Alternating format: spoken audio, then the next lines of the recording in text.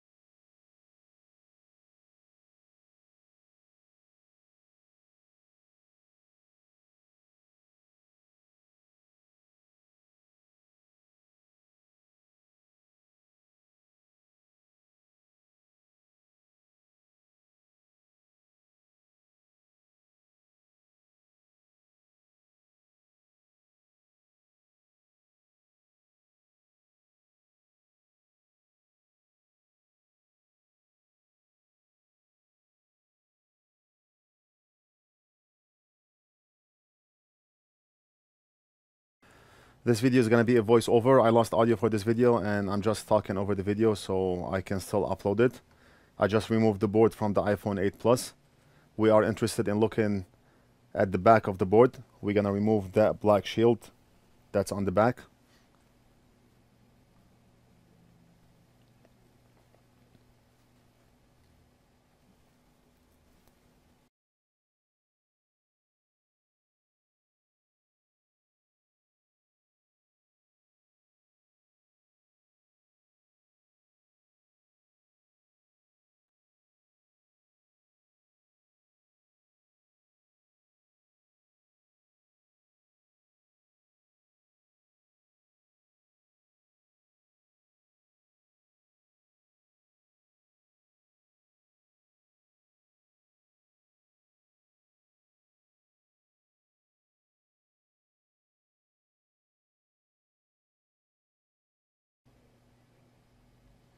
And now what I want to do is use the red meter to connect it directly onto the board. We're going to disconnect the battery, disconnect the charging Flux cable. We do not want those to be in the equation, and we're going to connect the red meter directly onto the board and power it on. We're going to monitor the board under a thermal cam to see what gets hot.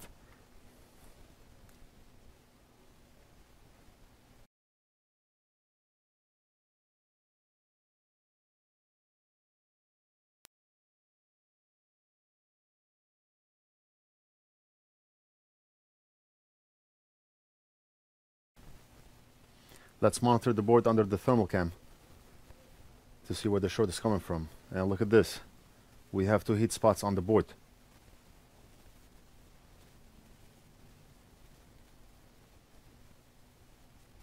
Possibly the Tigris chip and something else.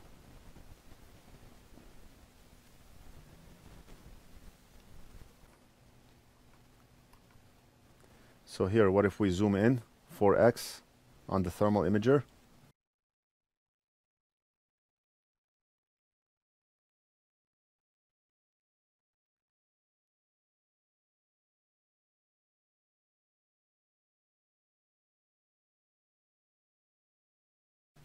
And let's see. Oh, look at this. One component, the tiny heat spot on the right, and the Tigris chip itself. That's the Tigris chip. Now, if you notice, heat is not lasting on the board because the meter is shutting off after a few seconds because of the short. But we have two heat spots. There's a very good chance that the Tigris chip is good, but the capacitors here that are getting hot may be causing the short.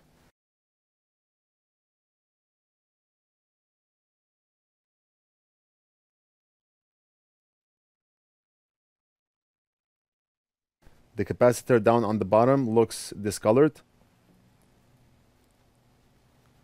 So we're going to start by removing the capacitors to see if they are causing the problem. It's a lot easier replacing the capacitors than the IC. If we remove the capacitors and we no longer have a short, then that's our problem. These are VDD main capacitors, so it's a major line on the phone. Let's start by removing the first one.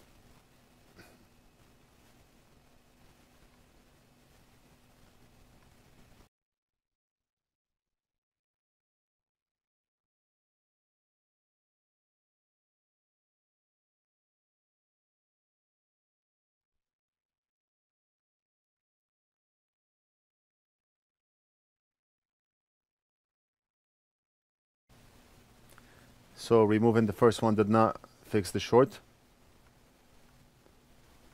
We're gonna remove the second one. If you notice how the second one is discolored, so most likely this capacitor is what's causing the short. Okay, and the capacitor just snapped right off. It pushed that small capacitor on the left side, but that's not a problem.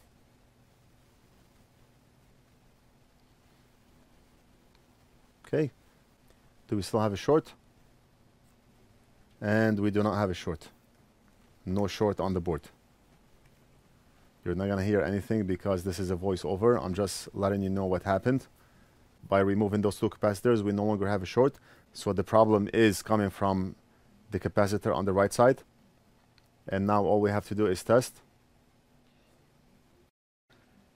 Now this video has audio because I changed the batteries on the microphone, but I hate when this happens. I record the video, everything is going well, and then I find out that the video does not have an audio and the device is fixed. Anyway, you got the point. Two areas got hot on the board, the Tigris chip and that small area which is pointing to those two capacitors. We removed the capacitor on the left. It did not solve the problem. We still had a short. I removed the second capacitor and the problem is gone. So our problem is the capacitor. I did not test the phone yet, but I want to show you where that capacitor lies on the board. If you notice, based on the board diagram here, this capacitor is a VDD main cap. So this is a major voltage line on the phone, and that's why the short was so high, 3 amps. Removing this capacitor solved the issue. All we have to do is test to make sure the phone is working. I'm just plugging the red meter onto the phone. If you remember, the red meter was showing us 3 amps draw before. Okay, it's connected. Right now the phone should boot normally unless there's something else wrong with the phone. So let's see. We're gonna power the meter on and press and hold the power button. And look at this. I mean, oh, look. The phone is working.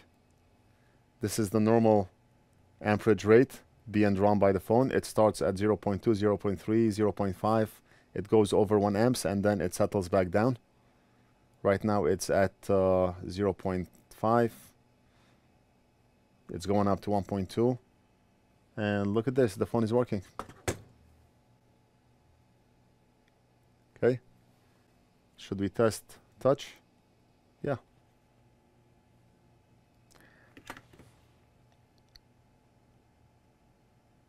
Phone is working.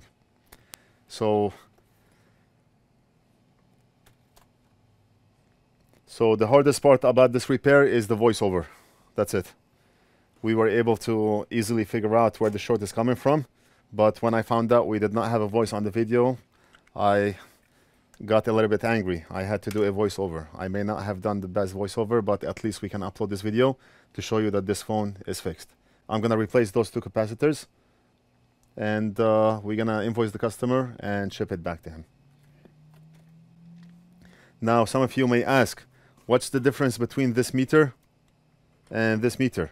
We were not able to find the short when we tested on this meter, but we were able to do so when testing on this meter. The white meter plugs in to the phone from the bottom, and the voltage goes into the charging flex cable onto the board. So it looks like the charging flex cable, the circuit under, may prevent the meter from reading what's on the board because of the short. It just cuts everything off because of the short. But when we eliminate the battery and the flex cable from the board and we plug this meter directly onto the board, that's how we were able to find that the board had a short on it. A 3 amp short will generate a lot of heat. So the next step was to look under the thermal cam to see what's getting hot on the board. We noticed 2 areas, the big area and the small area. Small area was pointing to the capacitors. The big area was pointing to the Tigris strip. So which is easier to change?